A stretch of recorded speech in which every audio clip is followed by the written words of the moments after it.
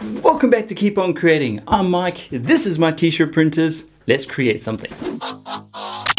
So if you're new here or you haven't already, make sure to hit that subscribe button, ding the bell so you know when a new video freshly lands. Then go give this video a thumbs up, it really helps grow the channel and keep these videos coming. Today we're going to be tackling halftones in Affinity Designer. It's probably one of the most requested videos I've had since the Illustrator halftone effect tutorial. We want halftones! Hey, you out of line! Which I'll leave a link up here. Now because there's no real blend tool or transform tool in Affinity Designer as yet, we have to create a little bit of a hack or a work around this. But what I've got ahead and done is create a few different versions of these halftone dots. So I've got some with big dots, small to small dots, just the variations of them, and some circular ones. I've left a link in the description below if you want to go check them out. Now when I stepped into this tutorial, I actually went ahead and did it on an A3 size page, which is about 420 millimeters wide. I recommend you do this on an A4 or a US size, just because it's going to be a lot smaller and easier to deal with. Because Omar, when you push that add button function, you'll see what I mean when you push that button and how long it takes to actually cause them to join. It does make sense though, because you're trying to join like a gazillion dots together. Right, let's just jump right in. Let's start by opening up a new page. So I'm going to go up here to Affinity Designer and go across to File, drop down to New, and we're going to open up this new document. So I'm going to go for an A3 size page here, and I want this to be a horizontal or landscape as it's indicating over here. So I'm just going to click on that and I'm going to go create. Let's start by drawing a horizontal line at the top of our page this time. So I'm going to hit P and get my pen tool up, which is this tool over here. I'm going to draw a line going along the top of this page. So I'm just going to click over here. I'm going to hold shift so I get a nice straight line, and I'm going to click all the way on this side of the page over here. I'm going to hold down Alt and just select anywhere on the page just to deselect this line, and I'm going to push V to get our move tool up again, which is this tool over here, and I'm going to reselect our line. I know it's a bit of a process, but that's the way it is. So with our line selected, just make sure we all got the same settings. Over here on the swatches, I want this to not have a fill, and I want our stroke to have a black line at the moment. You can choose any color you want, but black's going to be the best one so we can see what we're doing. If we just head on up here to our stroke palette, you can see this is our solid line style, and if you just go to the right of that, that's a dashed line style. So if I just click that, you can see it gives us these options at the bottom over here. So this is basically your dot, and this is your dash. So it goes dot dash dot dash. And to see what we're doing, I'm just going to put our width up to a 1 point, and now you can see it's given us this little ant trail going all the way along here. So your dash size, I'm just going to really zoom in here. I'm just going to really zoom in so you can see. Okay, cool. Now with your line still selected by this dash over here, I'm going to say 0, and you can see it gives us that really cool perfect circle dot. And this little one over here is your dash, so let's set that at about 5, and you can see it's given us that good gap. Now what we're going to do with this line, because it is a line and you can see that line still going through the center of it, we're going to expand this line. So we're going to go layer and we're going to go expand stroke, and you can see it's given us that boundary line over there on either side.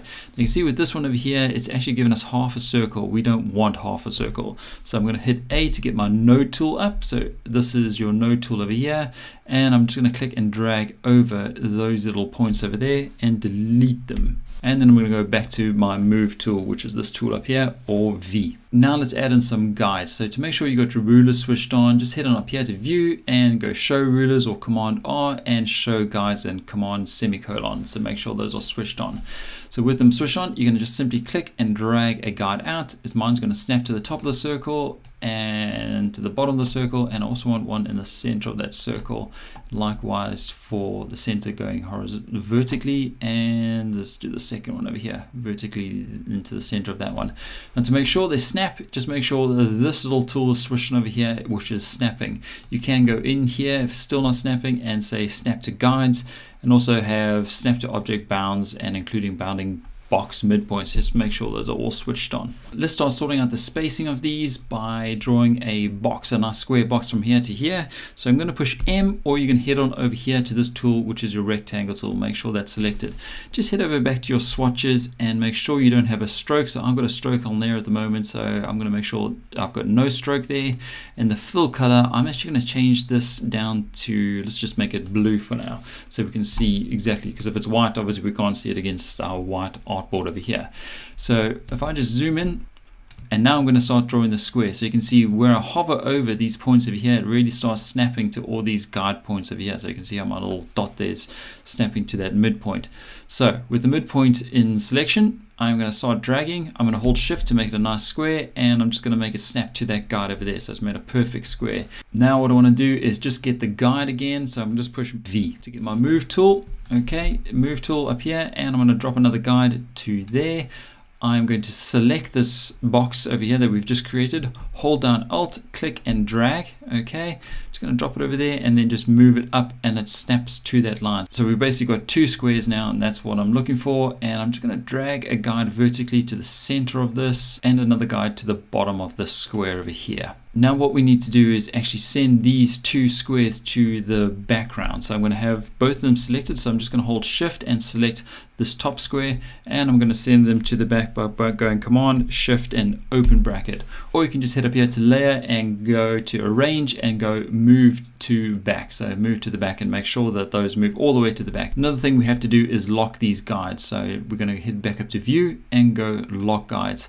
This is so that we can't select them and move them around. With your move tool still selected, I'm going to select these dots, and I'm going to hold down Alt and click and drag in this direction over here. I'm just going to drop it over there and then zoom in over here. So what we want to basically do is move these dots so that they basically snap to the center of that dot, and I also want it centered vertically. So I'm just going to move it a little bit off to the side, and I'm going to drop it over there. I'm just going to zoom out a bit. You basically want it sitting perfectly in that guide over there. Okay. Then what I'm going to do with this line still selected, I'm going to hold down Shift, and I'm going to select our top row of dots. I'm going to hold down Alt, and I'm right over here where this guide basically intercepts this dot over here. I'm going to hold down Alt, click, and I'm going to drag it all the way down to this guide over here. And you can see where I'm positioning it. I'm positioning it right where that guide intersects the circle over there. So I'm just going to drop it perfectly over there. Now I'm just going to zoom out for this, so you can see exactly what I'm going to be doing. I'm now going to hold down Command J, and I'm just going to hold it down. I'm not going to keep on tapping it. I'm just holding it down, and it gives us a whole duplication of our dots.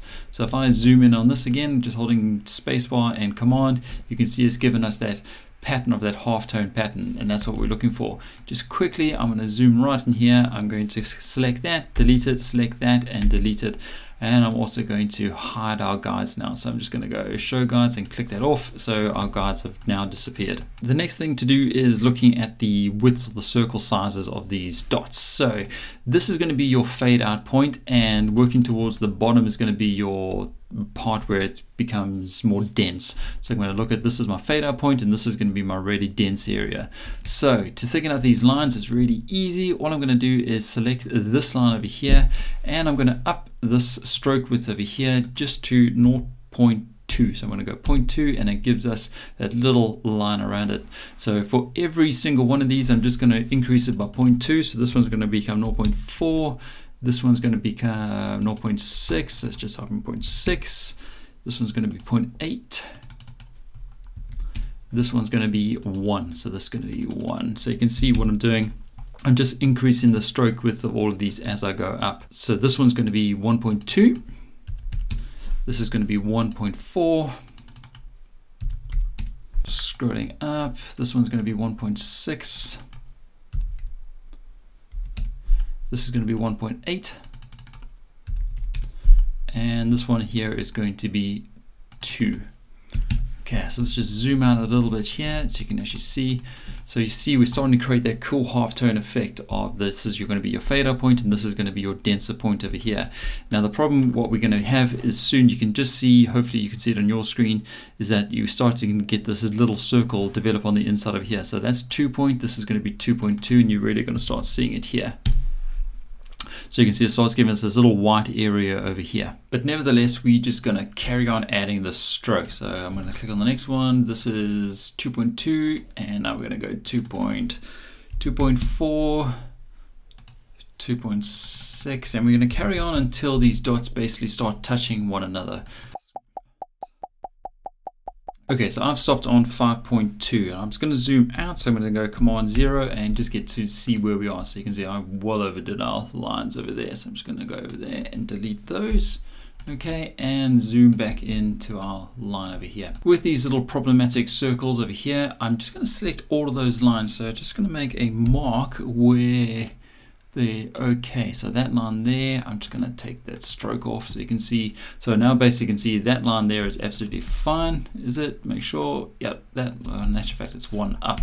So I'm going to take that line, put it up there. So from this line here all the way down to the bottom, I just want to select all those dots. So I'm just going to zoom right out, get my marquee tool, and I am now going to drag a marquee or my move tool over a selection of all those dots over there. Okay, just going to zoom in again to make sure I've got them. So I've got all those dots there that I want to start correcting now. So all I'm going to do is I am going to go up to layer and I'm going to go expand stroke.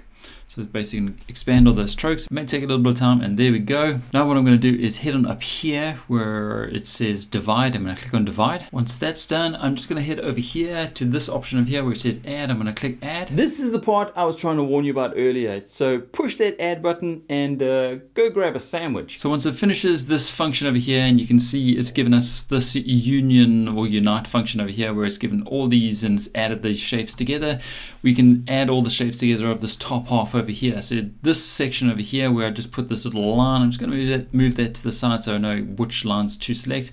Now you can either zoom out or just select these while holding shift on each row. I'm just going to do the while holding shift and selecting each row.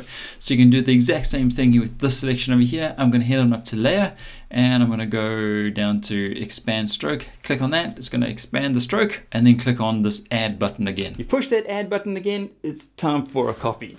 And when that's all finished adding all those items together, you are going to then select these three groups. So three groups as in this one on the bottom here, the one we did first, this one over here, and this one over here. It didn't expand at the same time because it basically didn't have a stroke on it. So that's why we're going to select those. And we're now going to add these ones all together. And now we have one big element. All I'm going to do is I'm just going to click off here. I'm going to zoom into this area over here and click on our halftone dots. And I'm just going to go Command X. So I'm just basically cutting the dots out. And you can see we left over with all these leftover dots that didn't unite or add together when we hit that button up there. So now what I'm going to do, I'm just going to go Command A to select everything, and I'm just going to hit delete to delete all of those dots, and then Command V, and then we just left with our halftone dots. That's how to create the halftone effect in Affinity Designer. Now because you've made them one object, just one simple click can just change the colors. So you can just click, click, click, click. So my question to you today is, are you a new user to Affinity Designer, or have you been doing this for quite a while? Let me know in the comments below. And that brings us to the end of another episode. Make sure to follow us on our social channels, smash that like button, subscribe if you haven't, and I'll see you on the next one. I'm out of here.